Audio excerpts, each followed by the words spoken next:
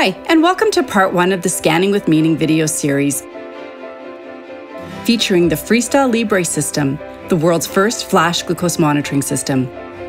My name is Berard. I'm a nurse and certified diabetes educator. In this video, I'm going to introduce you to the FreeStyle Libre system, so let's get started. Did you know that 2/3 of people living with diabetes report skipping blood glucose monitoring because it's invasive to their lives? The FreeStyle Libre system uses sensor-based technology. You can do it without lancets.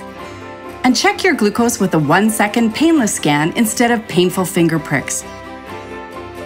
The FreeStyle Libre system is accurate and delivers consistent results for up to 14 days. Simply apply the sensor on the back of your upper arm. The sensor stores up to 8 hours of data, and the reader stores up to 90 days of data. Be sure to scan at least once every 8 hours. You can scan right through your clothes. You can even swim, shower, or exercise with it. And when you download the FreeStyle LibreLink app, you can conveniently check your glucose using your phone. Measuring, capturing, and storing glucose data, which is automatically uploaded to LibreView, a secure cloud-based system. If you choose to do so, you can share it with your healthcare team. That quick 1-second scan shows you your current glucose, trend arrow, 8-hour graph, and glucose message.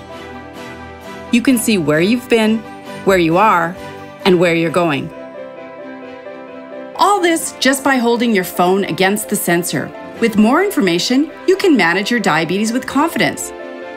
Learn your glucose patterns, see when you're in and out of target range, and identify periods of glucose variability. And with access to more glucose monitoring data, your healthcare provider can have greater insight into your diabetes management. With the FreeStyle Libre system, you can scan anytime, anywhere, without interrupting your daily activities. In our next video, you'll learn the difference between interstitial fluid glucose and blood glucose. We'll also talk about something called lag. Until next time.